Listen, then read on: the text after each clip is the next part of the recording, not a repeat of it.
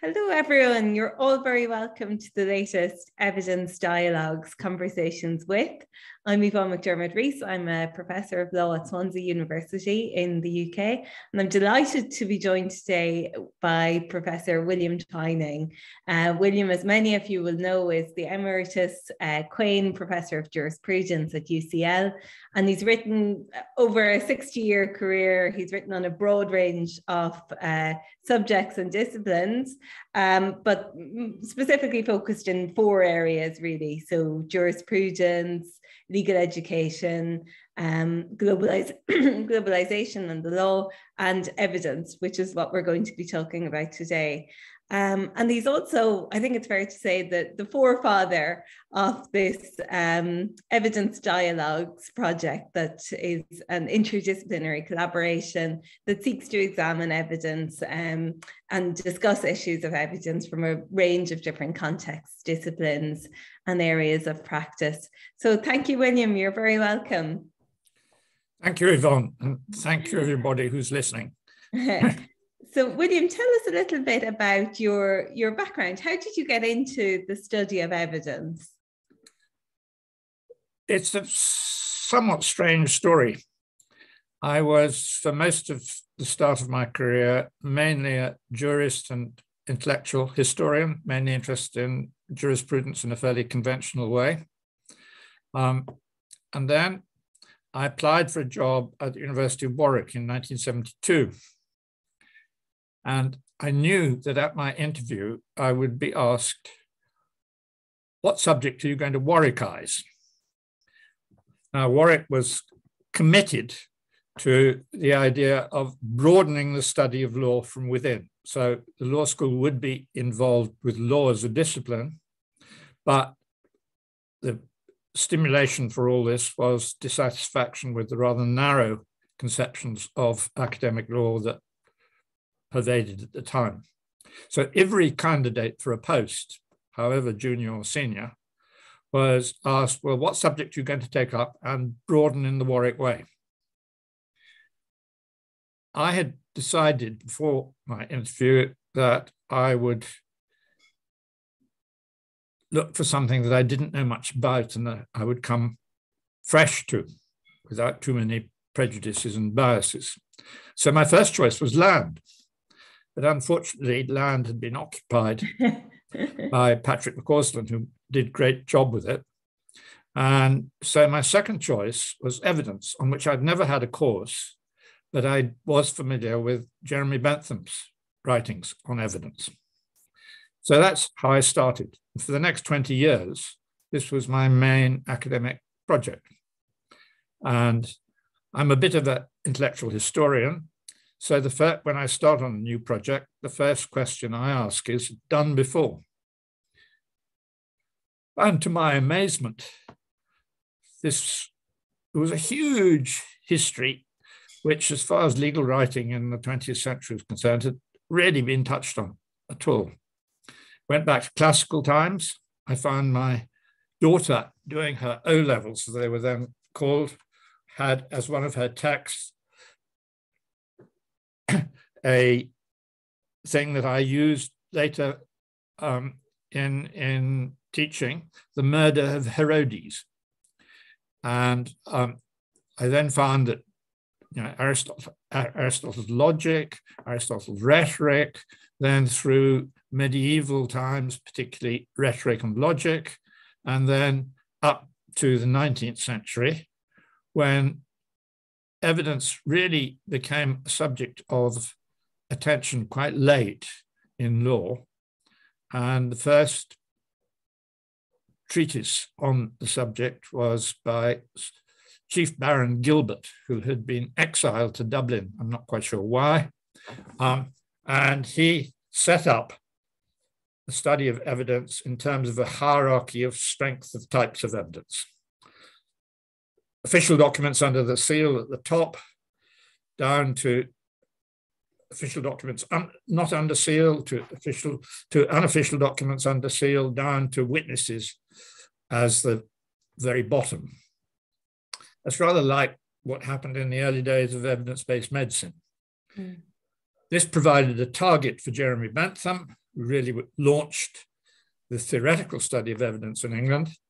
And he destroyed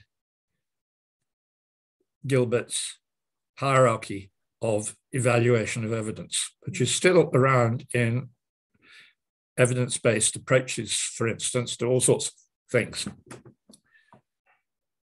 Through the 19th century, scholarship in England developed with some interest in the United States, but it wasn't really until about 1900 that the Americans really started to focus. And then they took over. And the main figures start around 1900. A man called James Bradley Thayer at Harvard, who taught John Henry Wigmore, who became the dominant figure in the United States, and in fact the common law world, for the next 40 years. And it's amazing how dominant he was until he died in 1943. Wigmore divided the subject of evidence in law into two parts. The law of evidence, the rules really concerning with the admissibility and exclusion of evidence from trials, and the principles of judicial proof as found in logic, psychology, and general experience. Three very interesting words in this context. Wigmore's treatise on the law of evidence was revered and was hardly challenged until just about the time of his death. Wigmore's principles, on the other hand, was dismissed as a dilettante's flirtation with all sorts of strange things like lie detectors and other bits of things that were just beginning to develop in forensic science and in various other related disciplines to which Wigmore contributed, but is largely unsung and is now unreadable because he's totally out of date. But he did really start to pioneer those and hasn't really been credited with enough with that. Principles of judicial proof, however, survives in terms of the logic of argumentation. And that he was just laughed off the scene by his legal audiences. Mm-hmm. And he persisted and felt that, in fact, the principles were foundational to the law, and bitterly regretted that this hadn't been recognized, infiltrated some of it into his books on the law of evidence. But it didn't happen, and he was ignored until three of us in the 1970s took him up and rediscovered him. And there were three very different people. Terry Anderson is an American defense lawyer. He's also an academic, but always proceeds as if he's a defense lawyer, a fairly aggressive, confrontational one. David Shum, who started as a psychologist and statistician and discovered Wigmore almost by chance in the University of Rice University, which doesn't have a law faculty. And myself, who started because of my moving to Warwick. We three quite independently started to use this in different ways. Anderson, myself, teaching law students, Shum teaching engineers, computer scientists, and not law students to start with, but perhaps most interestingly, intelligence analysts in the CIA. That doesn't brand him with any political things. Eventually we got together, and Anderson and I co-taught courses in America and produced a book in 1991. And then we still continued, and by then we got to know each other. All three of us got together. And then a long time later, in 2005, if I remember right, we produced a second edition of Analysis with Shum coming in and changing the second edition quite a lot. So we have two fairly, I wouldn't say orthodox, but fairly mainstream academic lawyers, different kinds, and then someone who's completely different, a psychologist, statistician. He's now, before he died, he became a specialist in informatics. He was professor in informatics in an engineering faculty, and had produced a lot for intelligence analysis, which actually is very interesting in terms of our approach. Then things have developed since then in a number of directions. In the 1970s, there were debates initially in the United States, but they spread to England and into other common law countries about what we call the probability debates. And there was a schism, if you like, between two almost schools, the Pascalians, or statistically oriented, who thought that various forms of statistical probability theory could apply in law, and the skeptics about this, who essentially derived the main ideas in the Baconian tradition, of which Shum, although he was a statistician, became the last leader. And then in 1994, Anderson and I were in the Netherlands Institute of Advanced Studies, which is a think tank, studying Dutch criminal procedure. And Shum published a book, which is really the start of the movement of which our project is just a modest emanation. We used to tease Dave because he called his book The Evidential Foundations of Probabilistic Reasoning. And most of his books have titles which would make Hollywood mad with excitement. But this was really the foundation of what we're trying to do today. In that, Shum analyzed evidential reasoning on the line of probabilities, but both mathematical and non-mathematical probabilities across 6 or 7 disciplines, including history, including logic, including the philosophy of science, and so on. And we did, in the Netherlands, produce a book with Shum really as the starting point, really of 2 lawyers and about 9 or 10 historians, but historians of very different kinds. Mm-hmm. And that was very illuminating for us. And we did produce an edited volume on that. But like a lot of books on history, it was very particularistic. And so it didn't really produce an overview or middle order kind of thing. Mm-hmm.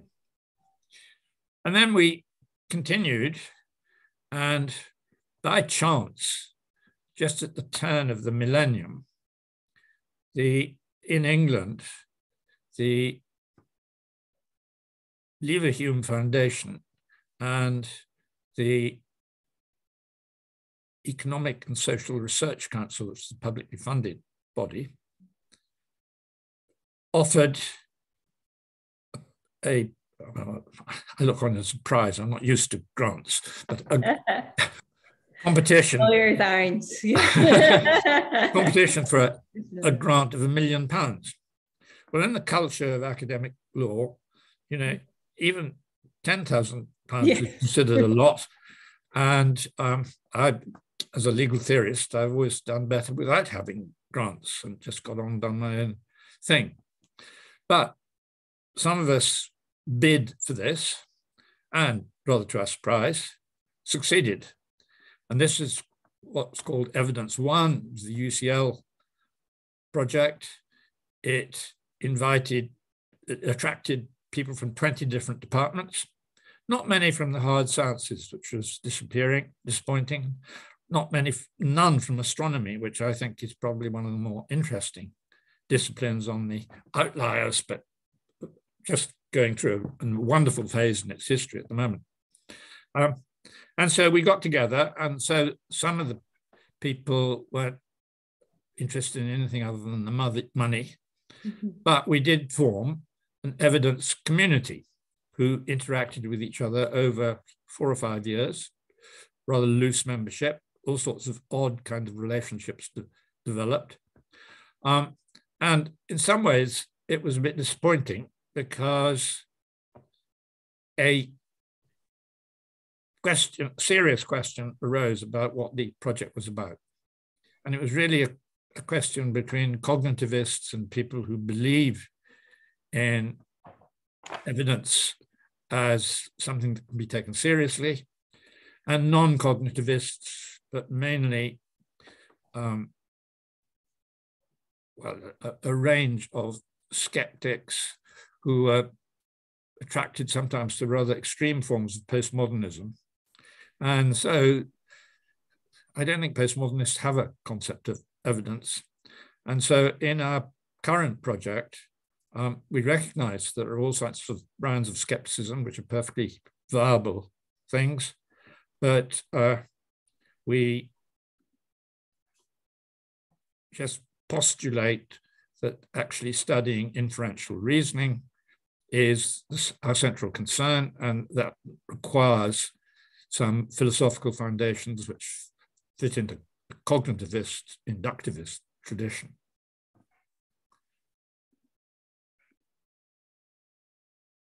So just picking up on that idea of inferential reasoning being at the heart of what this is all about, and sort of moving away from this idea that, well, there is no truth, only perspectives. It's, you know, that there is something there that we can focus in on. I was interested in something that you haven't mentioned, another interdisciplinary collaboration, which was your work with René Wise, a Shakespearean scholar. And both of you analysed the Bywaters and Thompson case, you from a jurist perspective and René Wise from the perspective of a Shakespearean scholar.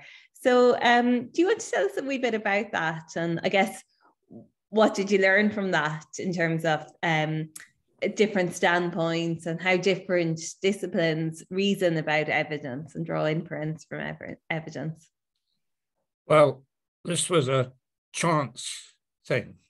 There's a famous case in the 1922, which many of you will be familiar with because it's one of the most celebrated and discussed causes célèbres in English trial history, really, in which Edith Thompson, the manageress of a fashion shop, was accused of inciting her lover, Freddie Bywaters, who was 8 years younger than him and was a ship's clerk, to kill Percy Thompson.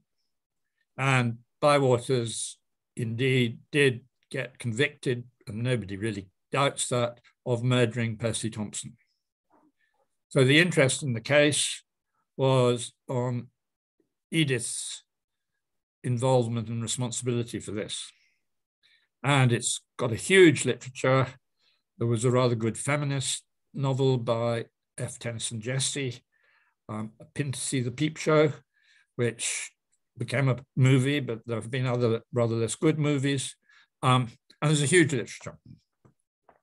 I had been using it in teaching for quite a long time, and so I was very intimately familiar with the case, but had concentrated mainly on the trial record. Quite independently, we didn't even know each other or know each other's existence. René Wise in the English department in UCL, so in the same institution, had almost secretly been writing a book about the innocence of Edith Thompson. He's secretly, because he didn't think his colleagues would think this was serious scholarship for a Shakespeare scholar. And so he kept it rather quiet. But he had become passionately involved in debates about capital punishment and had then become passionately involved in the innocence of Edith Thompson, believing very strongly that she was wrongly convicted. We learned of each other when we had both completed a text. I had been giving a fairly light-hearted lecture on analysing love letters as evidence, which is quite a good thing on the lecture circuit. But I had done quite serious analysis of the case for teaching purposes. We discovered that each of us had done this quite independently, and that we had each adopted very different approaches to the question. And there is all sorts of subtle things about what exactly the question is. But let us say that do we in 2022 think that Edith was rightly convicted of murder on the basis of the evidence presented to the court? Now, there was other evidence, and some of it was not insignificant, but all the focus of attention on the interest of the case has been on Edith's love letters. One of my students said, if you can analyze Edith's prose, you can analyze anything. And that was one of the reasons why I used it in teaching. Another was because students got intrigued in the case and all the psychological dimensions of it. I had used this as a vehicle for teaching Wigmorian analysis, because if you could analyze Edith's prose, you could analyze Edith's guilt in Wigmorian terms. And I had concentrated on the trial record. Rennie Weiss, as well as being a Shakespeare scholar, is a social historian of some note, and he reconstructed Edith's life, including a day-by-day reconstruction of her relationship with Freddie Bywaters, her lover, and then set each love letter, who says these are love letters, said one commentator when we were analyzing this in the law class, so that you could see the intimate context of each letter. And I must say, I had assumed until I came across Weiss that this was a fairly straightforward of passionate love. But in fact, Weiss has shown very convincingly that it was very up and down. And towards the end, Edith thought she was losing Freddie. And I'm convinced that he's got the story basically right. But he put her in a upwardly mobile, lower middle class position, very unusual in her time, in that she was earning more than her husband and was bored stiff with her marriage. And Weiss showed very convincingly that you could use all this contextual background, the novels, romantic novels that Edith was reading, the newspapers of the day, and so on, to help interpret the letters. And so you got the affect of each letter drawn out from the context as well as the prose, the unanalyzable prose. So we decided to do a joint piece, which is, I shall post on the website, well, link to it in due course, but this is really quite a heavy scholarly piece, so it's about 50, 60 pages long. So I'm at the moment actually trying to do a much simpler one to use examples from this rather sexy case to illustrate a number of points about Wigmorian analysis and evidence in general.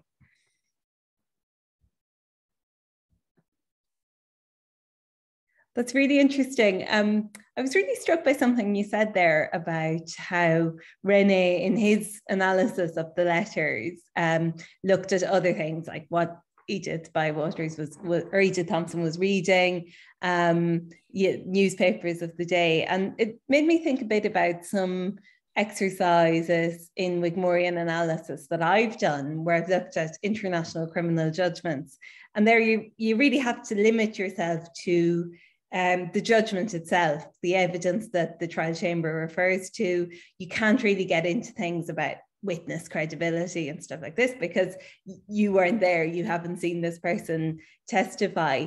So I just wondered, did you have any reflections on that? Like, where do we stop when we seek to map out a real life case in terms of the information we use and the standpoint that we start from? Well, basically, before you start on any analysis, whether Wigmorian or other, you have to answer the question, who are we? Or more specifically, who am I? What's my standpoint in this analysis? And one of the big distinctions there, because there's a lot to be said about that, is, am I trying to construct the strongest argument I can think to answer my question? Or am I trying to reconstruct, for instance, the argument in the judgment or argument made by counsel on both sides in a case? And these can be very different. So if you go back to Bywater and Thompson, F. Tennyson Jesse was an early feminist writer. And she is clearly writing from a feminist point of view. And she rather assumes, rather than analyzes, whether Edith was guilty or not. She rather assumes she was innocent. And it's a marvelous novel. It's totally different from the Wigmorian case. And I think you and I may differ a little bit on the emphasis we put on trials. I think that Wigmorian analysis can apply to all sorts of activities in law and every stage in a criminal case, but it can also apply outside. So if you take intelligence analysis, you could have the standpoint of someone trying to train intelligence analysts in a useful technique, which is what Shum was doing, or you can do a sort of ex post facto thing on whether the intelligence community or the involved agencies got it right. So in 9/11, the general verdict is that the intelligence agencies missed all sorts of tricks. 9/11 needn't happen. Well, it's a big debate, but you could use Wigmorian analysis, having, again, to limit the range of information you use depending on what your purpose is.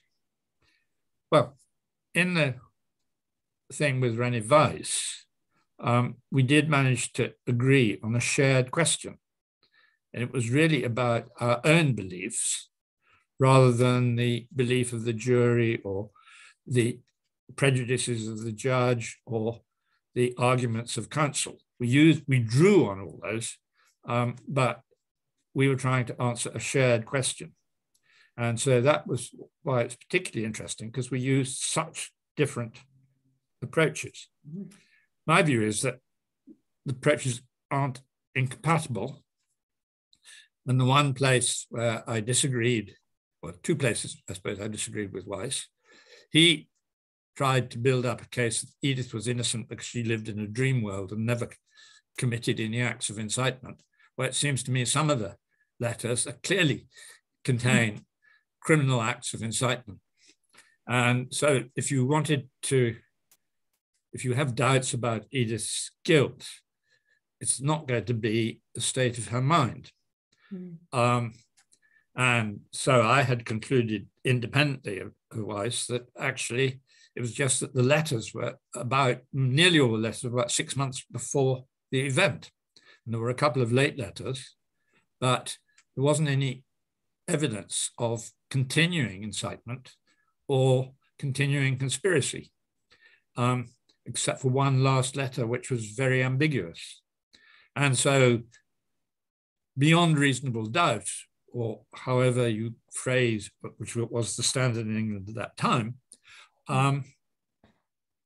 suggests that we can have reasonable doubts about Edith's thing, but I don't have any doubt that she committed acts of incitement. That doesn't mean she was responsible for her husband's murder. It's interesting. This all relates, I guess, to a broader debate about fact-finding and the atomistic versus holistic approaches and things like this. I was actually speaking to a judge, an international judge earlier, who's from a civil law background, and he said, you know, in my legal system at appellate level, an atomistic approach would be seen as an error of law, that to rigorously, you know, base each piece of evidence to a level of scrutiny that's equivalent to beyond reasonable doubt, it's just an error of law. And so he just sees this atomistic approach as just completely wrong. I wonder if you have any thoughts on that. Big topic. Yeah. And since about the 1980s, there has been a lot of interest in and reliance on ideas about narrative in the context of jury decision making particularly, but you can do it obviously in advocacy. Narrative plays an important role. Whether it's a legitimate role is another question. And I think that a narrative analysis and account, because narratives do contain some analysis, does add something to justifying one's beliefs. But I also wrote quite a lot in my early days when I was a bit less, I thought narrative was just a sort of fashionable, sentimental kind of approach. I've come around to thinking it's much more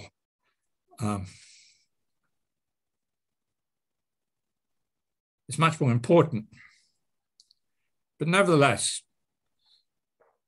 if you believe in inferential reasoning from evidence, every significant element in a narrative needs to be supported by evidence to justify a finding of fact.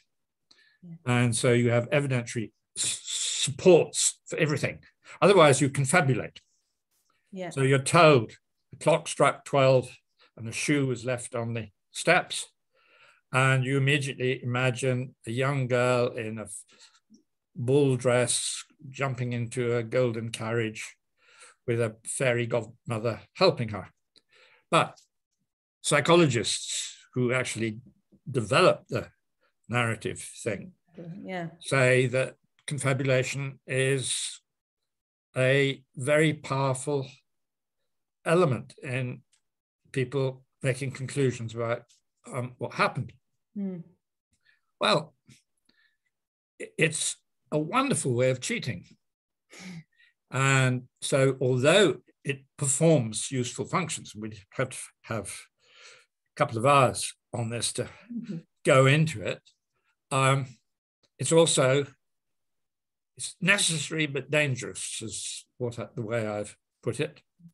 And it doesn't invalidate careful, analytical, inferential argument of inferential reasoning. So your judge is wrong. We might need to get you both in a room together to argue this one out. Great. So I'm just going to wrap up this fascinating discussion with a bit of a conversation on, well, a bit of a dialogue on evidence dialogue. So your latest venture, of which I'm delighted to be a part. So evidence dialogues, as I mentioned at the start, aims to develop a sort of a multidisciplinary field of evidence by providing a forum for the interdisciplinary exchange of ideas and discussion in relation to evidence in different contexts, disciplines and areas of practice. So I guess without presaging the results of this very fun endeavour, what commonalities do you think we can find from different disciplines on how people reason about and draw inferences from evidence? I guess what would you see as, oh no, actually, I'll ask at the end about what we see as the ultimate goal of the project.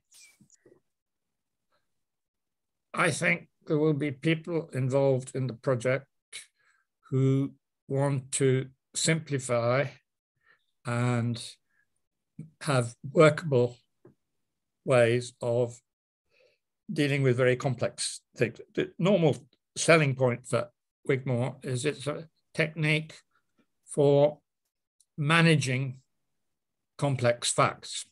On the whole, you don't need to use anything as elaborate as that for this idea. So you're starting with complex fact collections and so on. And so some people want to take Wigmore and possibly Bayes networks and so on and further simplify them in order to make them immediately usable for non-experts. That's perfectly legitimate aim, and it's one of the things that Wigmore is and can be used for. My tendency is in the opposite direction, which is to complexify. And I use Wigmore in analysis to some extent to say there's a never-ending quest for trying to understand an event or circumstances or phenomena, and that Wigmore can be used for that too. So if you go to the Bywaterson-Thompson kind of thing, there's never going to be a complete analysis. There's never going to be a definitive answer. There'll be better and poorer arguments for particular hypotheses, depending on your standpoint.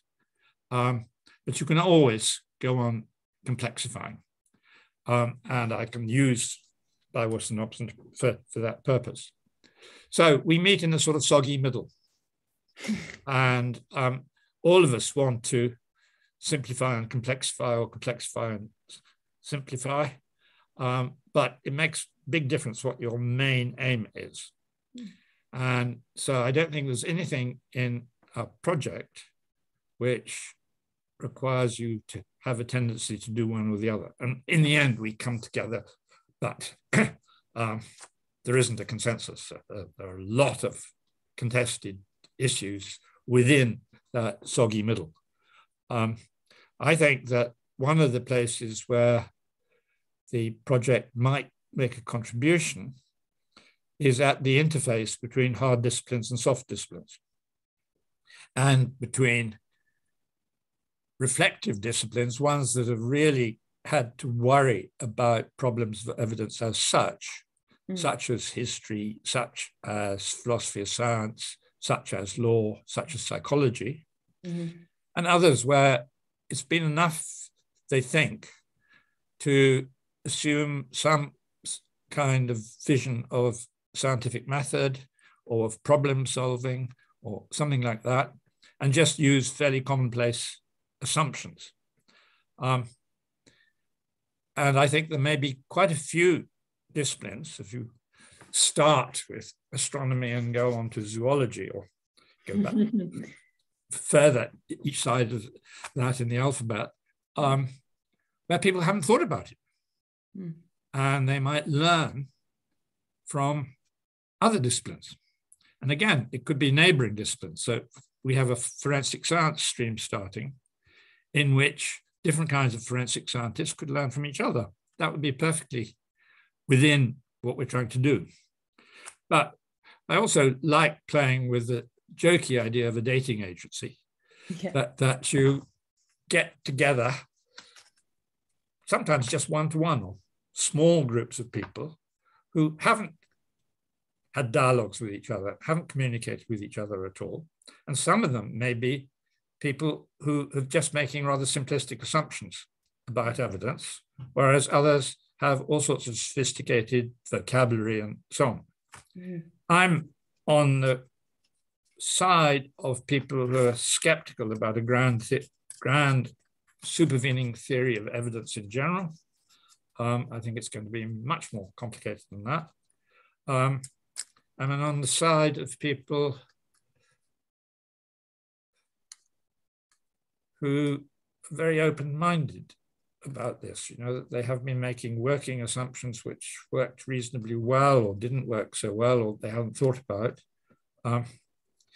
Beyond that, to anticipate your last question, I think we are just contributing to a movement that's been going on some time. I've been involved in 4 projects trying to do this. It's a never-ending process. If this succeeds, it will contribute something to the general movement of having a clearer idea about what evidence as a recognized field of endeavor or focus might be. Yeah, I think it takes us very nicely to actually where we started, where you talked about Evidence One at UCL and how one of the big outcomes of that was a community actually of people who are interested about these questions from different disciplines. So I guess this might be a good time for me to end on a shameless plug for the Evidence Dialogues project and our website, which is evidencedialogues.wordpress.com.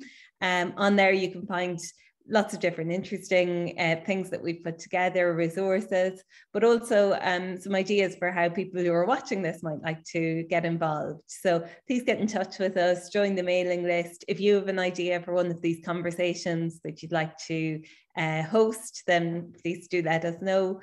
And yeah, thanks everyone for watching. And a special thanks to you, William, for this fantastic discussion. Thank you.